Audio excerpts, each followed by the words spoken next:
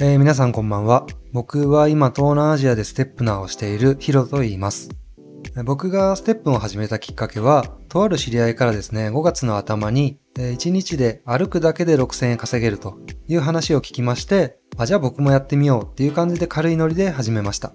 で、バイビットで USDT からソラナを購入して、ステップンに流して靴を購入っていう流れになりました。で、現在の状況なんですけど、合計65万6177円を投資して、原資回収が12万2665円。で、ステップンの資産が、これは変動しますけれども、現在の価格でだいたい5万5000円と。で、合計で17万7665円を回収できる見込みと。で、利益に関しては、マイナス47万8512円。回収率 27% っていう感じですね。で、僕はですね、仮想通貨とか全くの初心者からステップンの世界に足を踏み入れました。ポンジって言われてたり、なんかいろいろね、運営側はポンジじゃないみたいな感じのことを言ったり、ポンジかもしれないとか言ってみたりしてるみたいですけども、僕はその辺全然わからずに入ってしまって、GST で原資回収しようっていう風に意気込んでいたんですけど、結局 GST では無理になっちゃって、これからどうしようかなっていう感じのところまで来てます。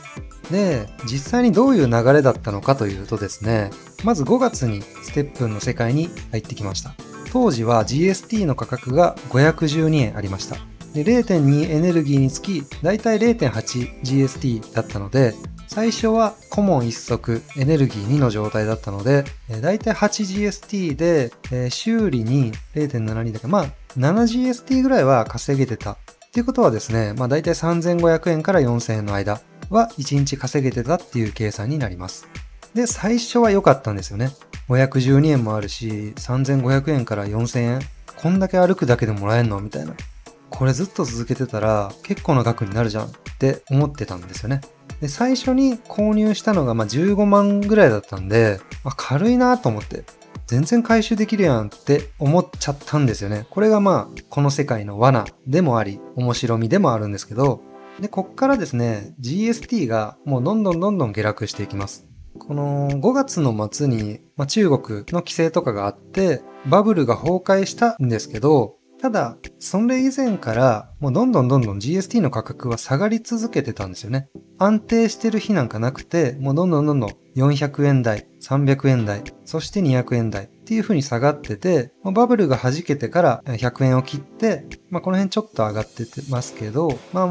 順調に下落を続けていったと。で、最近7月ではもう15円を切って、みたいな感じの今現状なんですよね。こういう流れを見ると、もうこっから GST がいきなりバブルのように伸びるかって言われたら、僕はよくわからないですが、可能性としては低いだろうって踏んでいます。なので、ここから S 国で GST で原資回収できる見込みはないと。あるけど何年かかるんだっていう話になってきます。で、僕はこっからどうするのか。で、僕の今のステップンの状況はと言いますと、5月9日1足 S 国コモン1足から始めて、順調にですね、5月12日に20万ちょい追加投資、16日に3万2000追加投資、で、21万5500円追加投資、5万円追加投資っていう感じで、靴を増やし続けていったんですよね。で、最終的に9足まで増やしました。で、全部コモンです。で、メインはジョガーのレベル28。でですね、それでだいたい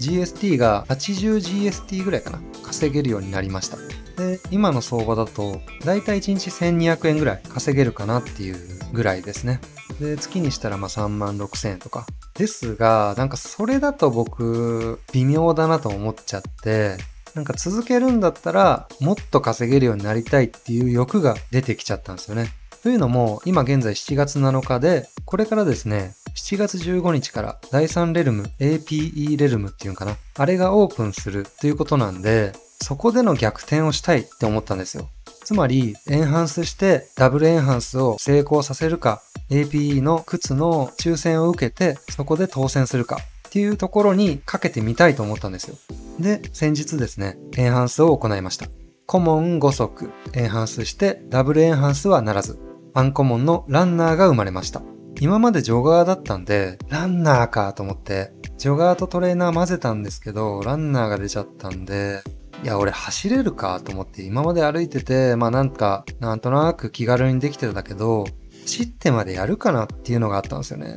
で、5速エンハンスして、9速から5速エンハンスすると、5速残りますよね、またね。で、そこで僕は2速打って、ちょっとそこも原子回収に回しました。で、今が3速。S 国のアンコモン1速とコモン2速の状態です。でですね、ランナーで走ってみたんですよ。何日か。で、3速のアンコモン1なんで、エネルギーは5。いや、正直、きついなと思いました。エネルギー5でも。普段走ってないのに、いきなりエネルギー5はきついですね。で、エネルギー3ぐらいなら、いけるかっていう感じですかね。で、ミステリーボックスを狙ってエネルギー5でレベル3のミステリーボックスぐらいを狙うっていう手もあるんですけど、さすがにちょっと毎日エネルギー5はきついなと思っちゃって、で、僕はそこで決めました。もうこのままランナーでなーなーになるんだったら、もう APE の抽選に漏れたらステップンを半分引退しようと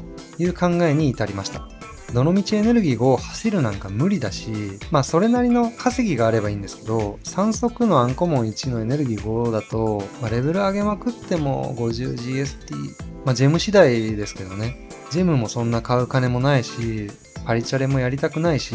ってなるともう 50GST ぐらいで、1000円もいかないんですよね、走って。なんかそれはちょっと微妙だなと思っちゃって、もう APE の靴にかけることにしました。もし靴が当たれば続ける。いい国で続ける。で、しばらくは稼がしてもらう。そこがたとえランナーだとしても、いい国だったら、最初はそれなりに GST の価格もあると思うんで、そこは頑張ろうかなと。で、もし靴が当たってなかった場合は、もう今3足あるうちのコモン2足はもう確実に売って現金化。で、アンコモン1に関してはどうしようか迷ってますね。アンコモン売って、中途半端になんか動かしてもねっていう感じだし、ちょっとどうなるんすかね。その時の流れ次第かな、そこは。でも、ほぼほぼ走らなくなるんで、アンコモン売ってジョガーとかに変えるんかな、コモンの。で、一足に戻してまたって感じかな。でもそれ意味あんのかな、やる意味。いろいろ意見はあると思うんですよ。運動のためのモチベーションとしてステップをやってるっていう人もいれば、お金を稼ぐためにやってたっていう人もいれば、何としてでも原資回収したいから木を待つっていう人もいれば、いろんな考えの人がいると思うんですけど、僕は今回のこのランナーになった時点でもうやめようかなって思ってる時点で、モチベーション維持のためにステップを続けるっていうのは違うなって思ったんですよね。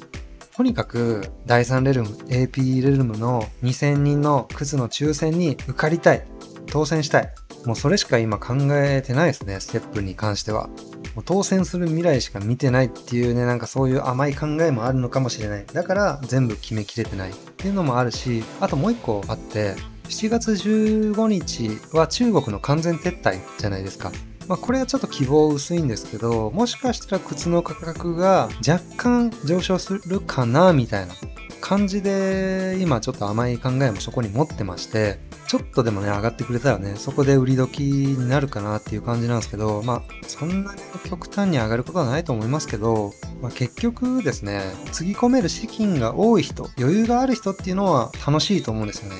ずっとアップデートのたびにいろんなことに取り組めるわけじゃないですか。で、最初のうちは稼げるから、うまくいけば原資回収もできちゃったりとかするし、ね、B 国の時とかもね、金に余裕があればそっちに入り込んで、最初だけ稼いでっていううまい逃げ方もできたと思うんですけど、もう最初の S 国で金ガンガン使っちゃって、やべえ、今 B 国いけねえじゃんとか、もう E 国なんてもう絶対無理だよみたいな、資金的に。こうなっちゃったら、この世界では負けるなと思いました。この稼ぐ稼がないの世界においては。もちろん、健康のためとか、ステップの目指してる目的と、同調していくというのであれば、全然それはいいと思うんですけど。ただ、65万は僕の中でやりすぎたなと思いましたね。健康アプリに65万はやりすぎですよ。もっとやってる人いるんで、なんとも言えないんですけど、最初の15万で、15万だったらまだ許せた。まだ買い方。65万は痛すぎるね。一応回収頑張って2万とか17万とかしましたけど。で、今の僕の状況がですね、結構ハードモードというか、僕はこのチャンネルは最近始めて何しようかなっていう感じのチャンネルなんで、まだまだ伸びはしないと思うんですけど、もう一個チャンネルがあって、だいたいチャンネル登録者4万人ぐらいいて、でですね、月の収益で言ったら、15万、10万から15万ぐらいが平均で、ある一定の時期になると、100万とか150万とか稼げたりするんですよ。時期によってもちょっと変わってくるみたいな感じなんですけど、それが去年の末にボーナス時期があって、だいたいそこで300万ぐらい余剰資金ができたんですよ。で、そこからいろいろ準備して、2022年の4月から僕はベトナムに行きました。で、そこからタイに行って、ベトナム行って、タイ行ってって、今またタイに、2度目のタイにパタヤに戻ってきてるんですけど、僕初めてなんですよ、海外が。で、ちょっとはしゃぎすぎちゃって、金使いまくったんですよね。男なんでね、夜遊びもするし、酒も飲むし、金を計算せずにガンガン使っちゃって、だいたい4月と5月でいくらだったかな ?200 万ぐらいは使ってますね。300万あったうち。で、そこで、ステップンにガンって入れちゃって、65万ぐらい。だからもうほとんど金なくなっちゃったんですよ。で、今もうその状況で結構ヒーヒー言ってて、ハードモード突入したんですよね、またね。やべえな、また稼がないといけないな、みたいな感じなんですけど、ね、お金を稼ぐってそんな簡単じゃないし、凡人がね、ツイッターのインフルエンサーとか見てると、こんだけ稼げましたとか、結構ね、いい話ばっかり見えてくるけど、ほとんどの人はそうじゃないと僕は思ってるので、普通に真面目に働いて、その手取りでなんとかやっていくっていう人が大半だと思うんですよ。特に日本はもうね、給料だって上がってないし、物価だって上がってるし、光熱費だって上がってるし、本当に大変な今時代だと思うんですよ。コロナもあったし。で、その状況で僕はなぜかコロナがまだね、そこまで収まってない時期に海外に来たわけですけども、これからどうしようかなっていう感じなんですけど、本当に第3レルムの靴は当たってくれないと困る。だからステップンさんも僕を当選させてください。もう2000人とは言わず、もうね、1万人ぐらいやってほしいですけどね。そうするとバランス崩れるのかな。ここは入っておきたいな、いい国。という感じでですね、僕が転落していった感じと、これからどうするのかっていうのを少しお話ししました。皆さんの状況とかコメント欄で教えてもらえるとありがたいです。ね、ベトナムとかタイとか東南アジアの人も気になりますよね。もしこの動画ね、東南アジアの人が見てたら、ちょっと意見をください。っていう感じで今回の動画は以上です。さようなら。